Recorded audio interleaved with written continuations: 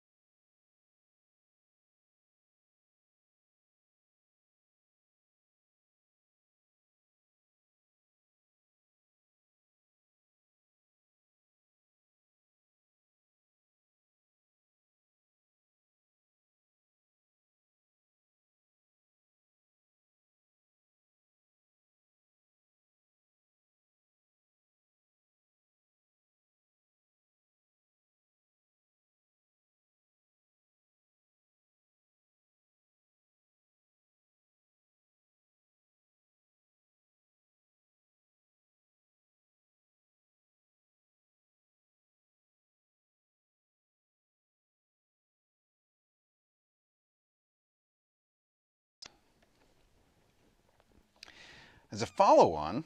When the index card is quickly pulled away from the glass in the horizontal direction, the disc falls straight down. What is that action a result of? Well, that's a result of the object's inertia, its resistance to being accelerated. It's happy where it is. So you pull the index card out quickly, very little friction, the disc falls straight down. The same trick you've seen done probably with plates and silverware on a table. Let's take a look at one more. A student is standing in an elevator that is accelerating downward. All right, here's our elevator. There's our student. The elevator is accelerating downward. The force that the student exerts on the floor of the elevator must be. Well, we can do this one probably by common sense. Think about how you feel in an elevator as the elevator accelerates down below you. For a split second, don't you feel like you're a lot lighter? Your stomach actually may rise up in your in your innards for a minute and you feel a little queasy?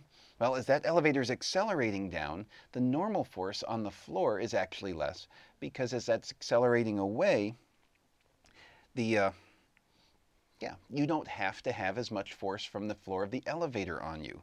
So the force that the student exerts on the floor of the elevator must be less than the weight of the student when at rest. You feel lighter for a moment.